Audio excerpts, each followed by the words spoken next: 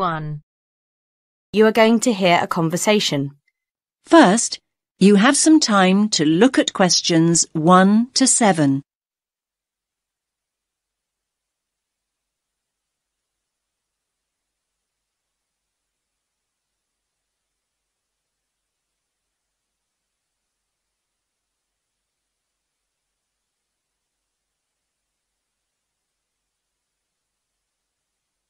Listen carefully to the first part of the conversation and answer questions 1 to 7.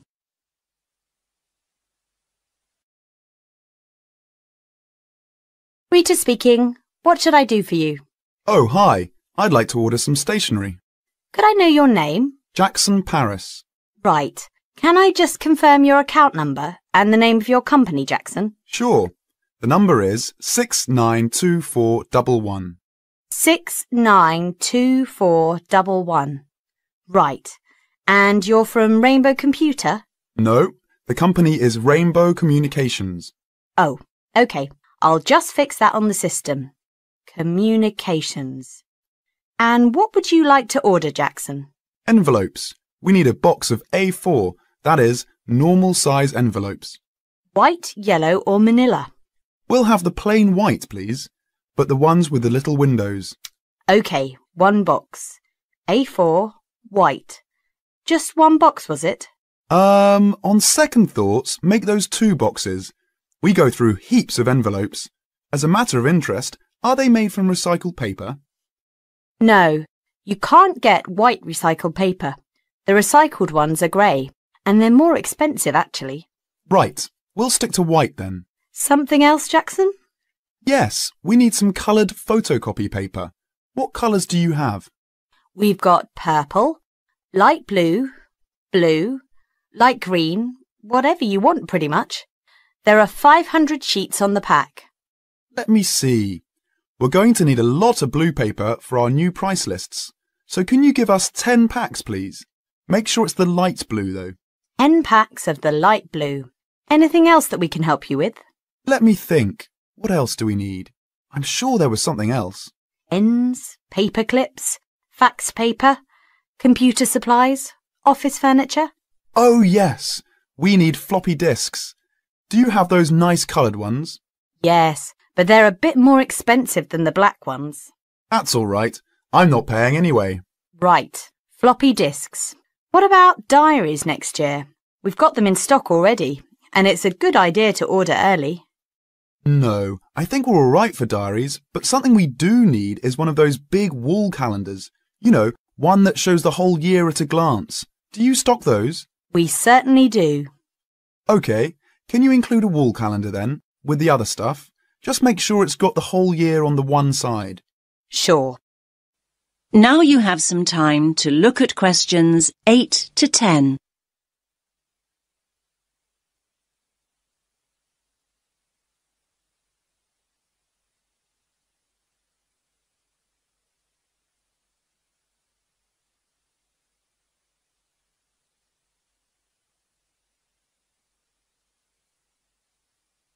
Now listen to the next part of the conversation and answer questions 8 to 10.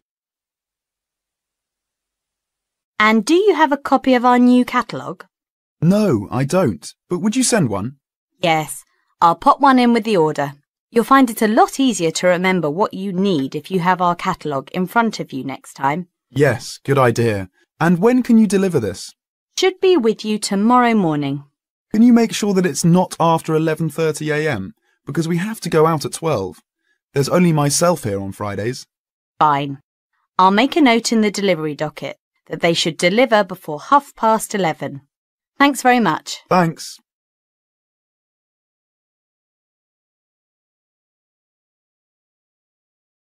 That is the end of part 1. You now have half a minute to check your answers.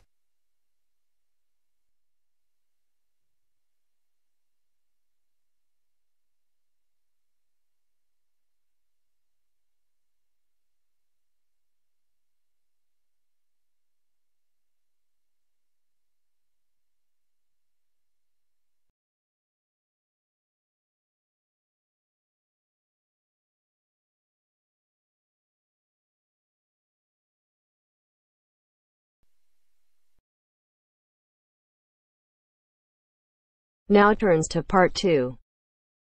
Part 2. You will hear a job interview. First, you have some time to look at questions 11 to 15.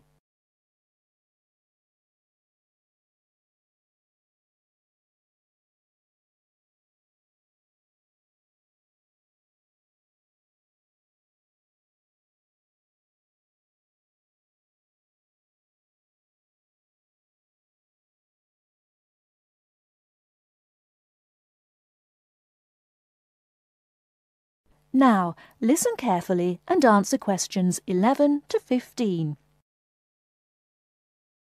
Please sit down, Mr. Wilson. My name's Jane Smith, and I'm the personnel manager. Hello, how do you do?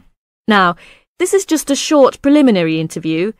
I'd like to talk about your present job and what you've done up till now. Yes, of course. Well, could you tell me how long you've had your present position in Evening News? It is Evening News, isn't it? Yes, that's right. I'm not sure. Let's see. I left university in 2002. Is that right? Yes, 2002. Then I was unemployed for about 2 months, and then I travelled round Britain for a few weeks. So it must be more than 3 years now, in fact. Yes. And have you any particular reason for wanting to change your job? I mean, why do you want to move? Well, I actually like my present job and still find it interesting. The salary's okay, so it's nothing to do with money, though you can always do with more. I suppose the thing is that I'm really very ambitious and keen to get promoted, so that's the real reason. You say you like your job. Can you tell me what aspect you like most? Oh dear, that's difficult. There are so many things. My colleagues are quite nice to go along with, so there's a good cooperative atmosphere, and compared to other presses, the working conditions are great. I mean, the office itself is good. Yes. And then there's the fact that as a journalist, I regularly write articles about what is happening at home or in the world. So I have to make decisions. I must be responsible for what I have written. You know, that's what I really like most about the job. They give me lots of room for initiative. Yes. Well, we're looking for someone who isn't a clock watcher and who isn't too concerned about working fairly long hours. Oh, I don't mind that. I'm used to it. I often work irregular hours. I was very often made to work at night.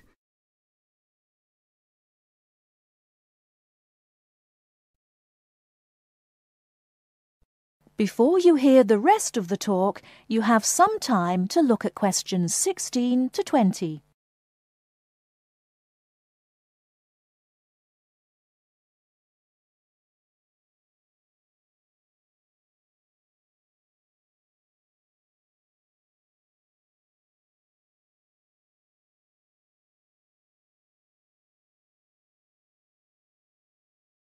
Now listen and answer questions 16 to 20.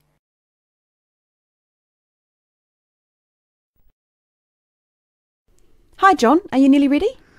Oh, no. I don't think I'm going to make it tonight. Why? I've got this assignment to finish for tomorrow. Well, maybe I can help. What do you have to do? I have to do a short presentation on some household object, and I just can't think of anything. I have to talk about what it is and the parts in it. Well, why not make it simple? Why not describe a bottle or a can? Well, that's far too simple. OK, how about an aerosol can? Maybe. What labels can you put on it? First you'd have to draw an aerosol can. First thing you could label would be the hairspray or whatever was in the can. You'd just label that product, I suppose. Then you'd have to label the area above the product as the propellant. Is that the gas that presses down on the contents of the can, forcing it out through the dip tube? Yes, you've got it. OK. So far, so good. Now, at the top of the aerosol, there are quite a few things to label, so I'd have to write quite small. Unless you drew a couple of lines and showed an enlarged picture of that area. Yes. That would work. Then I could start labelling from the top to the bottom. The first thing on the enlargement would be the nozzle. The what? The nozzle. You know, Nozzle. Then the seal. Right. Then all I'd need is the spring. No, you'd need to label the inlet first, then the final part would be the spring. Anyway, that's it. You've finished. We can go out now. Well, I have to type all that into the computer first, and draw the can. Oh!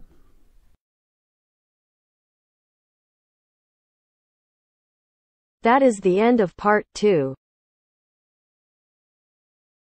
You now have half a minute to check your answers.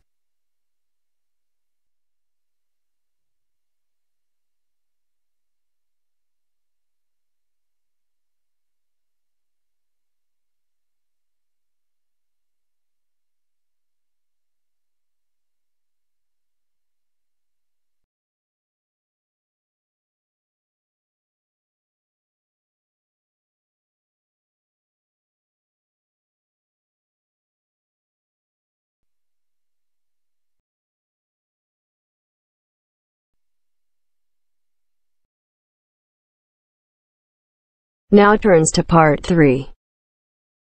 Part 3. First, you have some time to look at questions 21 to 26.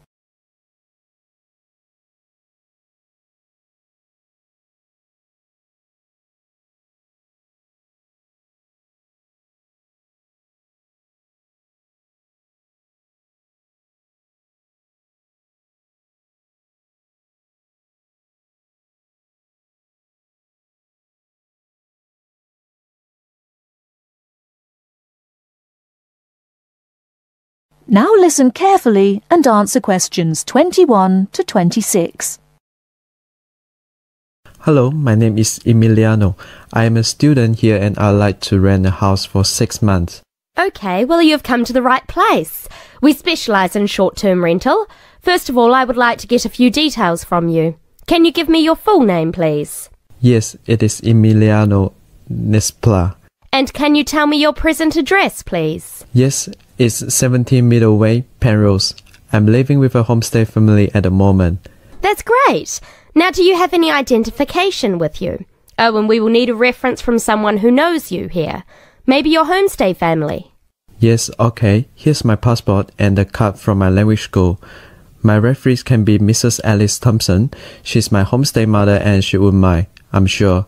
You can contact her at the same address as me, of course. Okay.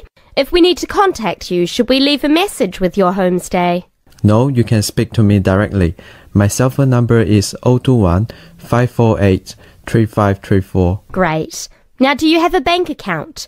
You will need to pay your rent by direct debit. You know, it will come out of your account automatically every month. Okay, I don't have my bank account details with me now, but I can get them and bring them back later today. That's fine. Now, can you tell me what kind of house you are looking for? Do you want to rent by yourself? No, I'm looking for a 3-bedroom house. I want to rent with my 2 friends. I will bring them in to see you later today. Okay. And what areas are you interested in renting in? Well, here's a map. Can you see my school? I don't have a car, so I need to take some kind of public transport to school and I don't want to travel for more than 30 minutes each way. Do you think you have anything which is suitable? Yes, we do. Here is a list of available properties. I'll highlight the ones that could be of interest to you. Look at the map and go and have a look at the houses with your friends. Do you have a friend with a car? Yes, I do. Good. So go and look outside the houses. It will give you an idea of what the area is like. But remember, don't go into the garden or knock on the door. If you want to go in and have a look, let me know and we can arrange an appointment. Okay. Can you give me an idea of price? Yes. If you look at the list, you can see the weekly rent written next to the house address. Oh yes, I can see it now. Do I need to pay anything else? Yes, you need to pay a deposit which you will get back when you move out, and you have to pay a non-refundable agent fee which is equivalent to 1 week's rent. You will have to pay your bills when they come in every month too, of course. Okay, well, thank you very much for your help. What time should I come back with my friends and my bank details? How about 2:30 this afternoon? That sounds good. Thank you for your help. I'll see you later. Thanks for coming in. Goodbye.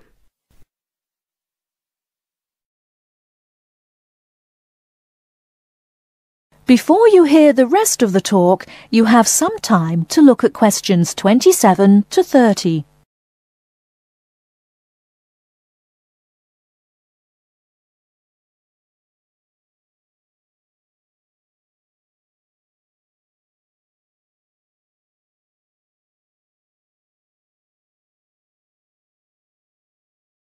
Now listen and answer questions 27 to 30. Hey, don't throw that can away.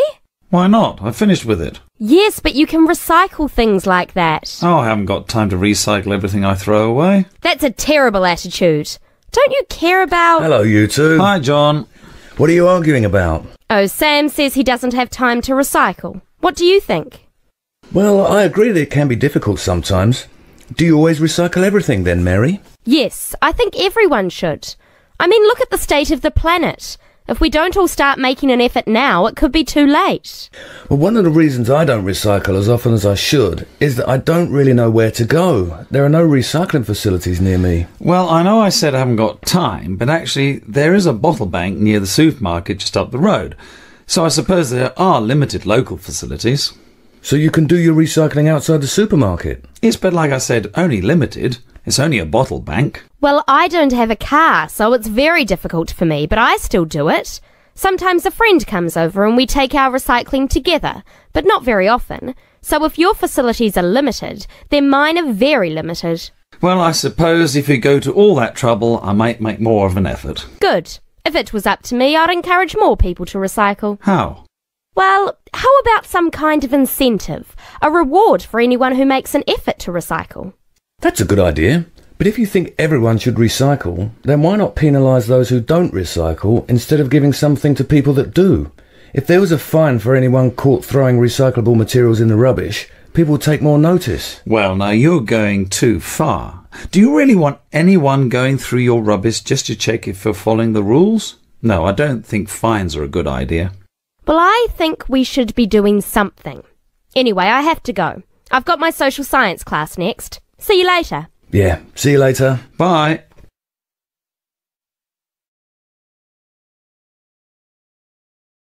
That is the end of part 3. You now have half a minute to check your answers.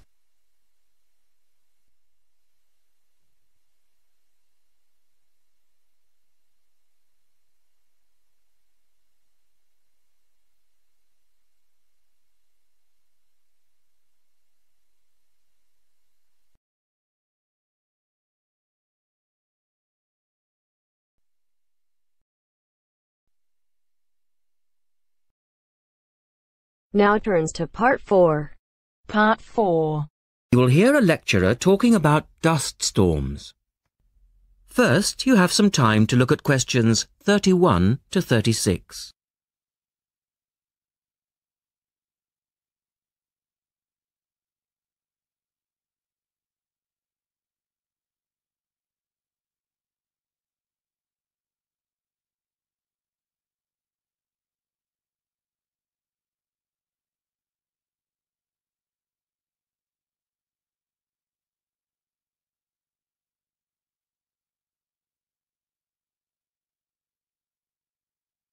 Now listen carefully and answer questions 31 to 36.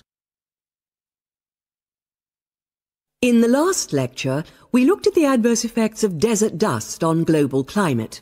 Today, we're going to examine more closely what causes dust storms and what other effects they can have. As you know, dust storms have always been a feature of desert climates, but what we want to focus on today is the extent to which human activity is causing them. And it's this trend that I want to look at, because it has wide-ranging implications. So, what are these human activities?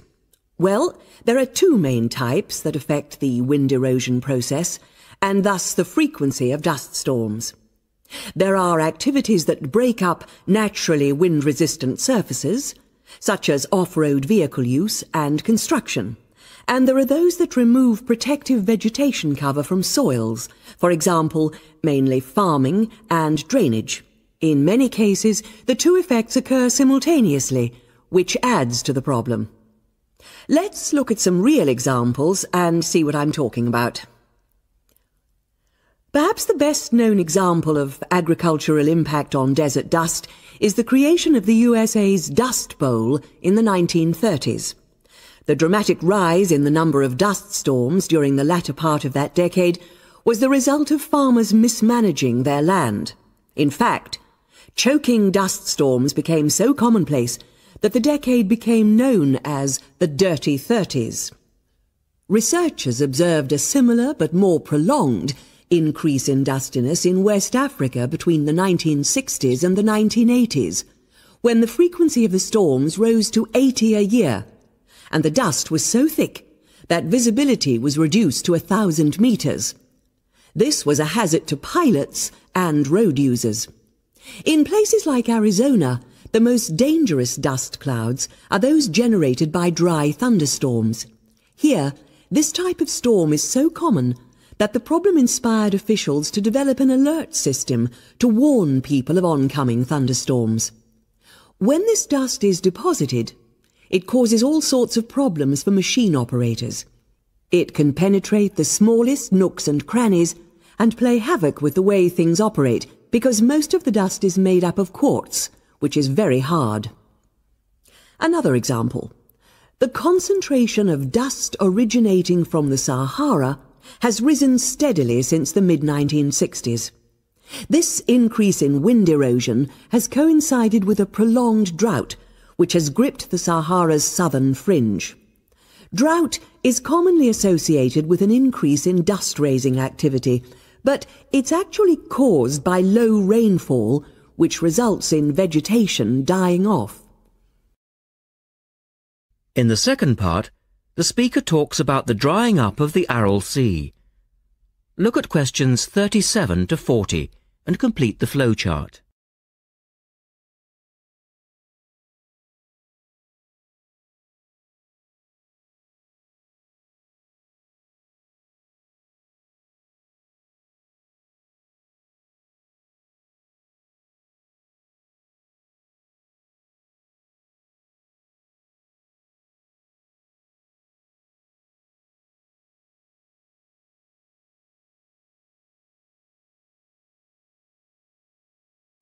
One of the foremost examples of modern human-induced environmental degradation is the drying up of the Aral Sea in Central Asia. Its ecological demise dates from the 1950s, when intensive irrigation began in the then Central Asian republics of the USSR. This produced a dramatic decline in the volume of water entering the sea from its two major tributaries. In 1960, the Aral Sea was the fourth largest lake in the world, but since that time it has lost 2/3 of its volume. Its surface area has halved, and its water level has dropped by more than 216 meters. A knock-on effect of this ecological disaster has been the release of significant new sources of wind-blown material as the water level has dropped. And the problems don't stop there. The salinity of the lake has increased so that it is now virtually the same as seawater. This means that the material that is blown from the dry bed of the Aral Sea is highly saline. Scientists believe it is adversely affecting crops around the sea because salts are toxic to plants. This shows that dust storms have numerous consequences beyond their effects on climate, both for the workings of environmental systems and for people living in drylands. That is the end of part 4. You now have half a minute to check your answers.